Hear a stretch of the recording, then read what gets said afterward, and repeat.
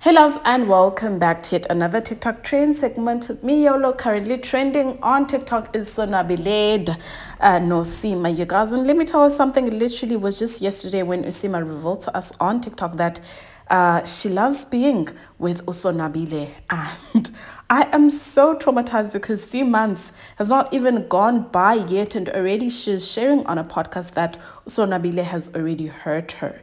So this was right after Uzile asked if Seemah still loves it by Sonwabile's corner. She responded by saying she most definitely does not love it over there, and went on to even warn and advise girls to play far away from Ixhosa Jans bafowethu because they will grate your fragile heart. This is according to Seemah. So bafowethu abafana abashiswe.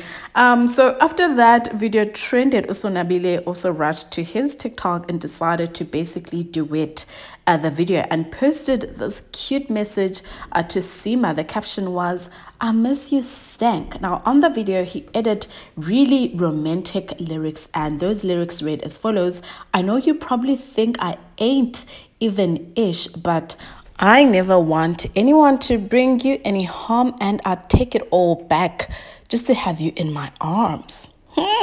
Niyazazi ke lyrics there, nobody but you. So those were the lyrics he basically used, and fans were begging Seemah to forgive him, and I think she did exactly that, because this is the video which she posted after that entire saga. She inserted Chris Brown, "Don't Judge Me," and the caption was, "Me on the podcast after I said I don't like it over there, and they spot me with him again."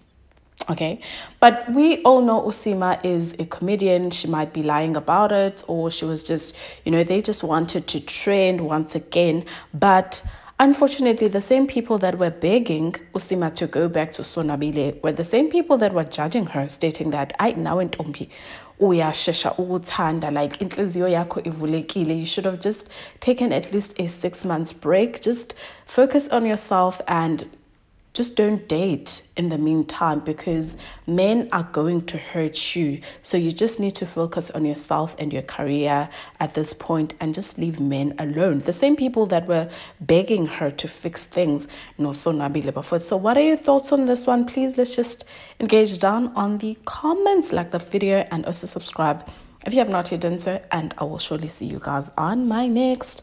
Bye.